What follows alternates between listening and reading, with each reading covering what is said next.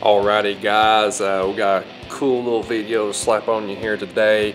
One of my good buddies, Chad, has come over, and it's been pretty cool getting to meet him. And he's got a wicked cool 72 Plymouth Valiant we're about to show you guys. And y'all don't forget, keep sending me those videos. If you got a cool hot rod or cool project you want to see on the channel, we'll slap that bad boy up on there, and I think it's gonna be pretty cool. So let's go see what he's got going on, and we'll get back on to the episode here, and we got some super cool stuff to show you all today, so stay tuned. Well, my name's Chad Bennett. This is my 1971 Plymouth Valiant. It's set for 15 years. The old guy had it before me. Drove it back and forth to school for a while, and then the brakes went bad on it, and they said they couldn't find no parts, so I picked it up for 500 bucks.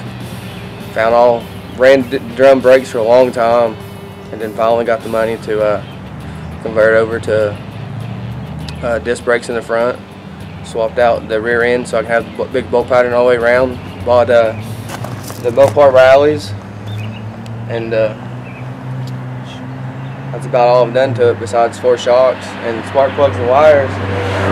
Factory 318 with the AC, but AC don't work. I'm just driving around. Heck yeah, man. Well, that's super cool, brother. I'm glad you brought it over, man. I'm glad I'm not the only person that's got a 4-door old hot rod. You know, I mean, most of the people, they crushed them, got rid of them, but man, we're still rocking them. I love the ride. I'm glad you brought it over, man. Thank you. Sure thing, man. Alrighty guys, welcome back to another episode. This weekend we got a lot of sanding, a lot of grinding, and all kinds of craziness going on for you. So I want to show something new to the shop here. We got ourselves a new sander, and this is what you call a pipe sander. And I've seen these things online, and they look pretty wicked. You can also adjust the speed of them, how fast they'll rev up. And this thing's pretty wicked. So like when you put it over a pipe, it'll actually kind of form to the shape of the pipe. And that's pretty cool. So it'll actually keep a rounded shape to your round material when you're sanding. So what I've kind of found out to kind of make this process go pretty quick, it's like you'll take like a grinder with an aggressive, very, very aggressive wheel on it, and you'll grind down the welds pretty far, and then you'll come back with a pipe sander, and you'll just get right after it, and you know, kind of get it smooth. So you can kind of see here what all we've got done so far, and I know it looks pretty rough looking, but right now we're on a very coarse grit.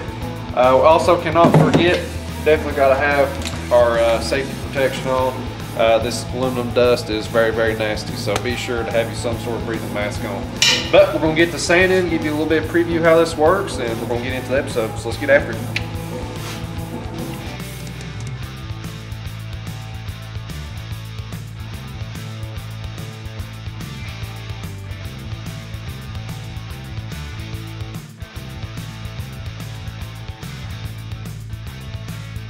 Okay, so we just got that boost pipe all sanded up, and I've still got a little bit more sanding to do on it.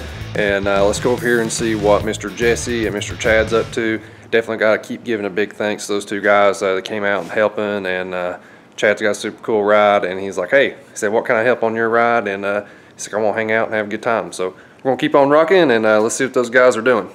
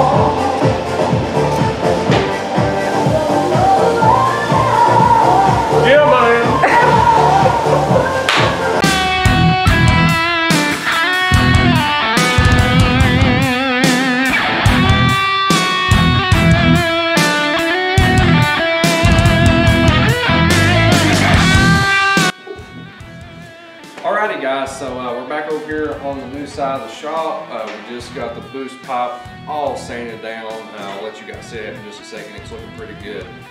So to get you guys all caught up, Jesse has been cleaning all of our door jambs up, and these things are looking awesome. He's got all the paint out of them, and they're looking super clean. Right now he's on the passenger side. He's finishing up that side over there, so it'll look super clean for you guys at Streetcar Takeover. So let's go look at the boost pipe real quick. So Hannah, let's walk over here. We also have the shop supervisor right there. She's helping. Crack the whip, Annie. That's right.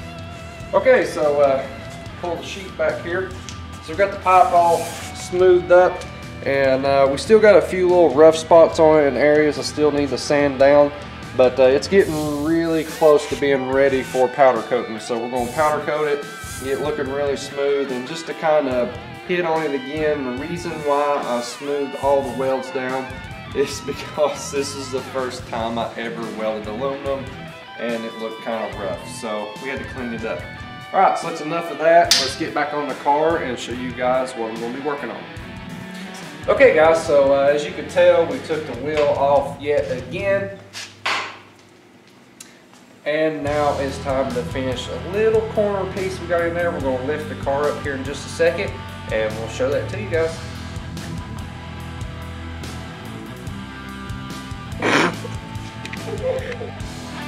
A bar up his butt right now, so it's pretty bad. Exactly. Future Atlas lift, guys. It's rough. Need to fabricate like a saddle or something. Stay here all day long, but right now. But it's numb, it's all right, so it's all good. Jesse needs a butt pad. It could be rough. All Jesse is doing there right now, he is cleaning up all of the door mounting bolts that mounts the door to the car, and he's just getting all the threads cleaned up, so when we go to assemble it back, everything just goes back together like a brand new one. Can't thank you enough, Jesse. That's it, man. You go this far, might as well do it right while you got it in a million pieces. That's right, and we definitely have this thing in a million pieces. You can see it over there. Doors are off, and Jesse, he has been doing a killer job. I mean, look at all that. It looks awesome. And when we go to the Streetcar Takeover, this thing is going to look like a brand new piece of metal. He has been rocking and rolling. So we're just going to keep on rocking, and I hope you guys have been enjoying. Alrighty guys, so we came up against another problem here as always. One more problem after another, but that's part of it. You just got to figure out what to do. So this is a little corner piece that we've got to make, and once we get the car up in there, I'll show you guys. It's literally just right up underneath here, and you can kind of see how complicated this bad boy is, and this piece isn't going to work. So instead of showing you guys all that footage, I'm going to stop it right there. We're running out of time for this weekend, so next weekend you guys will get to see how we're going to create this piece. And again, this one isn't even going to work. I've got to remake it again, and sometimes it's just how this stuff works out. So we'll just kind of look over everything as we end out this video today. Mr. Jesse has been working super hard. You know, him and Dylan Woodfin have been sanding and have been working on this chassis, getting it all smoothed up and clean looking. So this thing is looking on point for you guys. Show you the other door well. Jesse's been working on. It's looking super good. Also, Chad came over and he helped us out a little bit. He wanted to hang out and have a good time. And he also helped us work on the doors and finish up the last door. So we're getting this car to look pretty good.